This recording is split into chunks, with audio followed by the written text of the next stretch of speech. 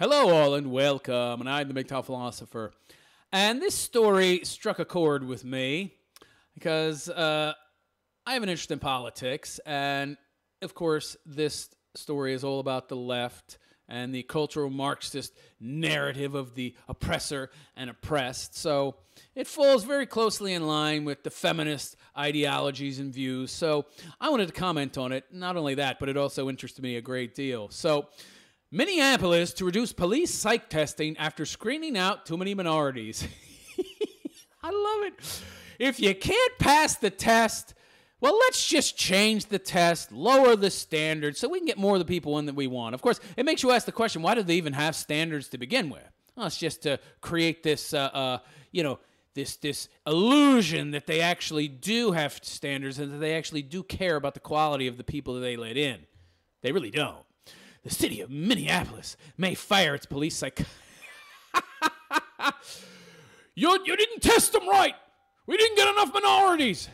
The city of Minneapolis may fire its police psychology evaluator because his test screened out too many minority candidates. I noticed they are complaining. Oh, you didn't get enough white people. Not enough white people. No, they're not complaining about that. Excluding white people is actually good for them. It gives them virtue points, and it makes them look good in the eyes of the media, which is, of course, all they really care about. Looking good and getting brownie points with the media, despite already lowering psych evaluations far below the national standard. The national standards are a joke, too, by the way. But they're too high, apparently. Apparently, we expect too much from policemen. Yeah, we really have, our expectations are too high. We really, an 100 IQ? No, come on, we got to lower the expectations a little. Let's knock it down to 95. 95? No, we're still not getting enough minorities because they come from low IQ races, generally speaking. Well, we need to be able to let retards in. We need to lower the standards so far that people with Down syndrome and mental retardation, they can get in and be cops. Sure, let's keep people with really low IQs, loaded weapons, and let them loose on the street. What harm could there be in that? Oh, my God, this is just so absurd. We're talking about a job where you're going to have a loaded weapon, a shotgun in the car, a police car, able to arrest people, and, possibly get away with murder, essentially. And sure, why not? Let's just give guns and the job of policing America to low IQ people. Why not lower the standards as much as humanly possible? The July police shooting of Justin Damon triggered the city to scrutinize its psychological standards for police, with many claiming they'd become lax. You think? Psychiatrist Thomas Gratzer has run psych testing for the Minneapolis police for the past 5 years, and in that time, he has eliminated 4 of the 5 tests used to determine whether a candidate is fit to be an officer. So let me get this straight. Before, there used to be 5 tests that people had to pass. Now they only have 1 test, and now people are complaining, the city is complaining, meaning bureaucrats, the people that get on the news, are complaining that the final test that does remain, it's still too stringent. Well, why don't you just throw that one out too and have no testing? All right? Well, why don't you just have it be like applying for a job at McDonald's, okay? Or with Bob's Big Boy or something. Why don't you just do that? Oh, okay. I see here you've got 5 years of experience cleaning toilets. Oh, okay. I see you've got 12 years of experience vacuuming rugs. Steam cleaning. You're in. Here's your gun and badge. Now get out there and police them streets. Yeah, that's a real good idea. Got to get some real quality cops with that kind of screening going on. Now this guy Gratzer, he's facing firing for gutting his standard. Not for gutting his standard, but for screening out too many minorities. So let me get this straight. So he's thrown out 4 or 5 tests, and the final test that remains, the standards have been lowered again and again and again to where it's below even the national standard. And we all know national standards, government standards are a joke. And the 1 test that remains is even below that, but it's still not low enough. He's going to get fired not for letting inferior people become police, people who have inferior qualifications. Oh, but he's going to be fired because he didn't lower the standards enough. Are you kidding me? Oh, my God. Yeah, because, of course, what we really want as cops are brain-dead, low-IQ morons who'll just do what they're told, like a dog. Sit, I'll give you a treat. Sit.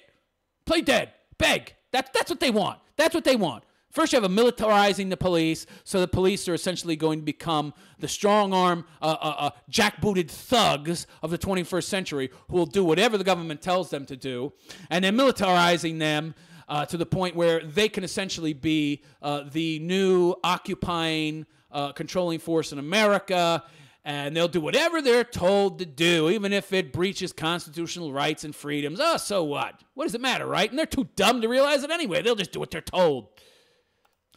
But we need more. We need more of these dumb minorities, these low IQ people. We need more of them, not less. You didn't lower the standards enough, pal. We got to fire your ass and find somebody who will.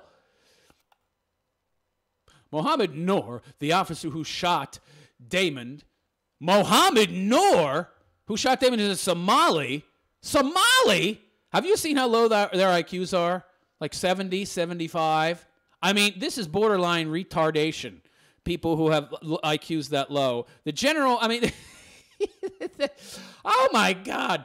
The average IQs in that area, you know, between 70 and 80 for Somalia. I mean, good Lord. You really want somebody with a 2-digit IQ?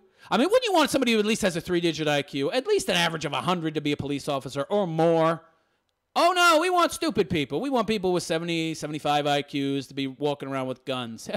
Yeah, okay. It's a Somali and was one of 200 cops approved by Gratzer standards. What standards? There's no standards over the past 5 years, which were already far below the national standard. Related, 150 Minnesota cops are convicted criminals. Let that be a lesson to you folks, okay? Police in America are becoming nothing more than the new tools of the government to enforce the government's wants and the government's whims on the society. That's why they lower these standards so much. They want stupid people who will just obey, like a member of the military, okay? And just follow orders. They don't want intelligent people that can question orders and think for themselves. Goes on to say, Minneapolis used a more standard 5-test procedure up until 2012, and according to a 2004 federal study, those tests worked. Yeah, 5 tests to determine physical and psychological merit. Now, 1 test, let's lower those standards too. Study found that the officers flagged as concerning by the tests were 3 times more likely to engage in misconduct. Well, then it's good that you don't want those people as police officers. So, of course, now those people would get through the testing and become cops. The story goes on to say there's no way to verify whether Noor shot Damon due to mental unfitness, but many are calling for him to be charged due to the circumstance of the encounter. Jeez, an immigrant from Somalia with what's maybe a 70 to 80 IQ made a police officer in the West and given a gun and a baton and the power to police people and take away their freedom. I don't know if that's such a good idea. Noor and his partner responded to Damon's call when she exited her home and approached the police car. Noor claims to have then heard a loud banging noise. Someone, presumably Damon, slapped the car. And, of course, like any low IQ person who has an IQ between 70 and 80, he reacted with an overwhelming show of violence and shot her. Opened fire on a broad who smacked his car. Lovely. And of course, the fact that low IQ people are far more likely to participate and react in violence to some kind of provocation. Yeah, let's ignore that fact. In fact, let's ignore all the differences in IQ between the races and all the differences in temperament. In fact, let's just ignore all differences and say everybody's the same. Sure, why not? Minneapolis Mayor Betsy Hodges took to Facebook following the shooting, immediately coming to the defense of Minnesota's Somali community. Of course she did. Of course she did, because that's the in thing, the vogue thing to do, is to defend the minority, to defend the oppressed, because there's so many of them. And it's the in vogue thing to do among everybody, all the guilty-feeling white people, too. Well, I'm so successful in my life. I feel bad that I'm successful and these poor people ain't. Yeah, we need to defend them. Yeah. She's just covering her ass so that she can lock in those votes for her re-election campaign. To the Somali community, I want you to know that you are valued and appreciated. Yeah, one of your people just blew away some poor old lady who smacked a police car with her hand and did no damage to the car, and he just blew her away. But we want you to know that we've got your back. We don't have the back of that evil, horrible white lady that got blown away. Yeah, of course. She wrote, I stand with you and support you, the strength and beauty of the Somali and East African communities. How much of a politician can you be? pandering to the community of someone who just killed an old lady. I mean, at the very least, don't pander to that community, okay? She doesn't go after the guy and essentially indict him for being such a piece of garbage scumbag. Oh, no. She goes right to the Somali and East African communities, which in my mind tells me that in her mind she knows that those communities are the problem. Their cultures are the problem. Their average IQs are the problem. They are the problem. She knows they're the problem. Deep down, or maybe not so deep down, that's why she associates him with them. That and, of course, identity politics. And she wants to go right to them and let them know, oh, we still support you. Of course you do. Are a vital part of what makes Minneapolis so strong and beautiful. Really? What about the white people? Oh, no, we don't care about them. They built everything, but screw them.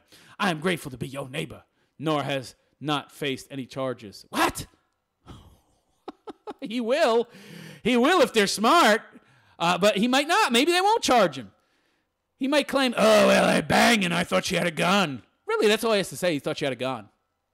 I wouldn't be surprised if this doesn't go to trial and he doesn't get charged with a crime. I wouldn't be surprised if the prosecutor and all the people in that community are a bunch of guilty-feeling white people who are just looking for any excuse to let him off because of identity politics, because they feel he's some oppressed minority. And, you know, and of course they have they want a need to defend this guy, to make excuses for him. I mean, if he'd been white, he'd be in jail right now. He would have been arrested immediately. But he's black. He's a minority. He shot a white person. White people are the only group left that's okay to essentially discriminate against. These white.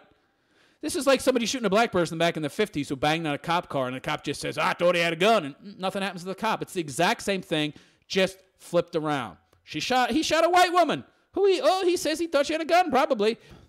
I mean, whatever he says, he'll get away with it. I wouldn't be surprised if this guy doesn't get arrested or charged with any crime, because the victim is white, of course, and we all know it's okay to discriminate against and kill innocent white people. If you were a black Somali police officer, an oppressed minority in the world, we should feel so sorry for you. And they let their feelings of sympathy leak over in all their other decision-making processes when he makes a mistake. That's the same way women get away with crimes these days, except people feel even more sorry for this poor sot. Ridiculous.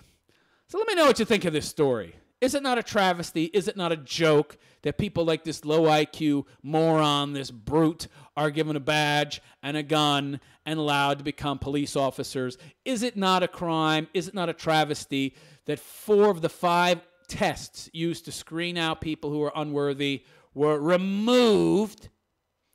One of those being an IQ test, obviously. Is it not a travesty that somebody like this had virtually no screening, and the one test that did remain to be used to determine someone's worthiness to be a police officer was diluted to the point of being next to useless? And even that wasn't enough, because the minorities still couldn't become cops in large enough numbers to satisfy the virtue-signaling morons that are bureaucrats in this freaking city, in this place, Minneapolis. Is that not a travesty? Isn't that a travesty that these people are so blinded by their ideology and their need to virtue signal that they don't say to themselves, maybe minorities aren't getting in because they're just not very smart. And they can't pass the fitness tests. Oh, no, it couldn't be that. There has to be discrimination of some kind. Oh, why do we have these horrible discriminatory tests? Yeah, we shouldn't care how intelligent they are. Geez, having an intelligent test that discriminates against these people. But why? Because they're stupid? Yeah, well, if they're stupid, they shouldn't be police officers then. Oh, well, that's not their fault. They should be able to be cops and walk around with guns and a badge anyway. Yeah, of course.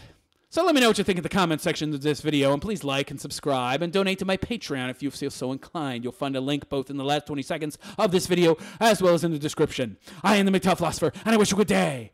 Take care.